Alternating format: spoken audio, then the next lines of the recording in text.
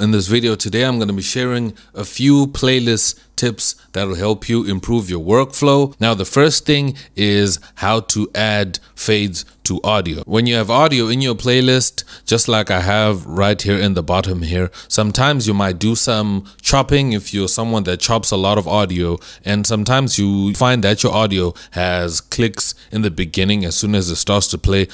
You know what nemesis means?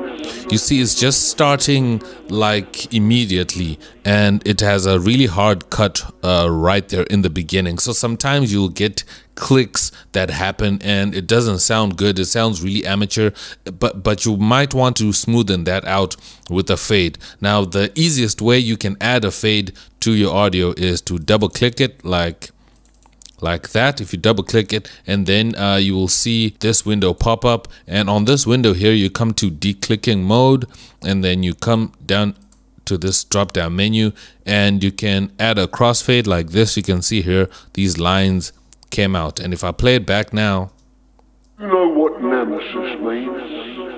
automatically now there's fades. And what this actually does is that it also adds fades to all the other chops from the same audio file, just like you can see here.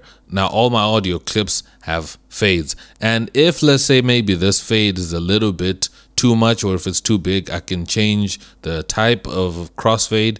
I can pick another one, maybe a shorter one, or an even shorter one like the generic one that's much shorter, You know what nemesis means?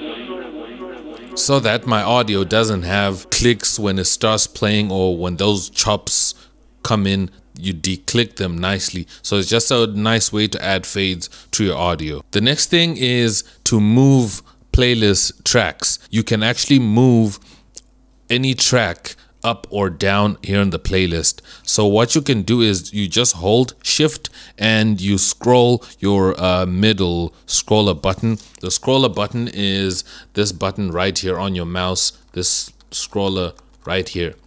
So you just press shift while your mouse is over here, and then you just scroll. You can see here I'm moving that line, that track. I'm also moving this one here up and down, and then you can just rearrange if you want to and do what you like, you know, to have a little bit of order in your arrangement, to see what you can do. It's a really nice hack that I find really helpful if I want to have like all my tracks in order in my playlist, so I know what's what. I like to have my drums on top and then everything else at the bottom, and you can see here I have effects at the bottom like crashes, cymbals, and the likes, and even automations. I like to have them at the bottom of my playlist. That's just my order, but you let me know how you order things in the playlist. Do you do it random, or do you have a certain order where you put maybe synths on the top and then drums at the bottom, or drums at the top and then synths at the bottom? The next tip I have for you is to create multiple arrangements in your playlist. It's something I've spoken about already, but I cannot emphasize this enough. I feel like having multiple arrangements really helps. You might want to experiment with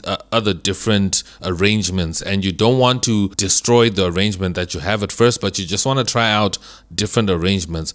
But instead of creating a new save like we've been doing before, you can now create multiple arrangements in the same project. Like I have this arrangement right here, which you see, which is from start to finish. The track is nicely arranged. But if I want to try out a different arrangement, let's say I want to have maybe a shorter mix than this, all I can just have to do is just come here to where it says playlist, and come here where it says main mix, and I can clone, I can rename, I can delete, or I can merge with, and you can just click on add one and you can create a new arrangement, and then you can start over the arrangement without destroying the one that you would have worked on first. And I can actually switch between my short arrangement here and my long arrangement. So this could be a radio mix, like an arrangement for radio if you're gonna submit your song to radio, or you're gonna submit it to, you know, as a demo. It's a nice tip to use in just the one project, so that your file management, you don't end up with like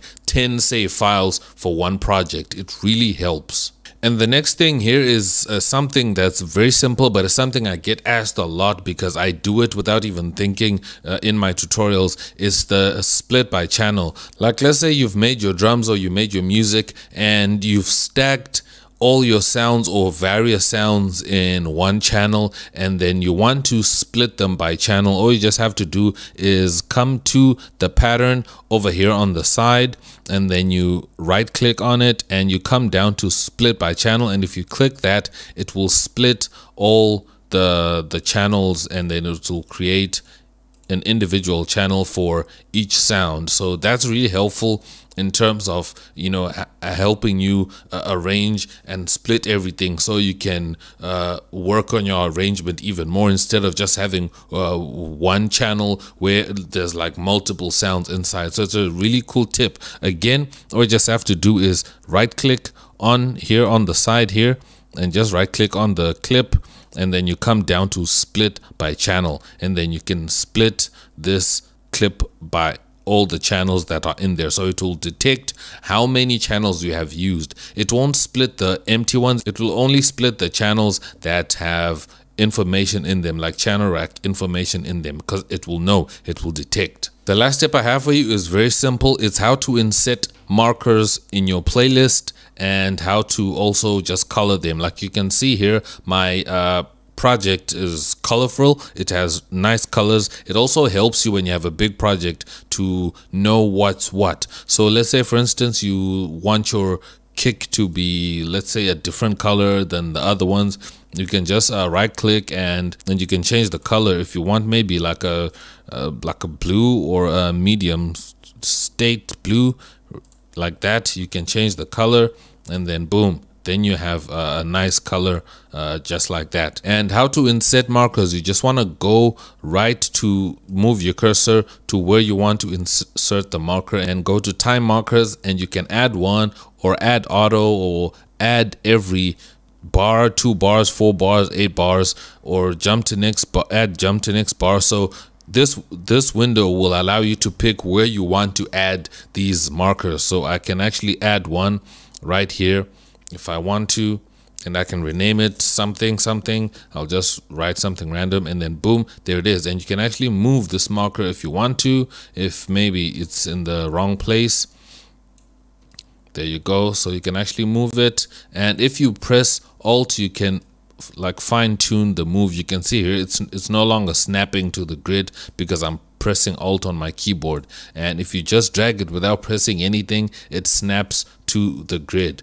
So that's something that's I find really cool, that really helps to just add markers and also add color to the tracks in your playlist. So I hope you find these few tips really helpful. If you have any you want to add down below, make sure you drop a comment. Make sure to drop this video a like and help it in the YouTube algorithm, and make sure to subscribe if you're new here. I'll really appreciate that, so that you don't miss out on my future uploads. I'll see you guys in my next video. I am X, and I'm out. Peace.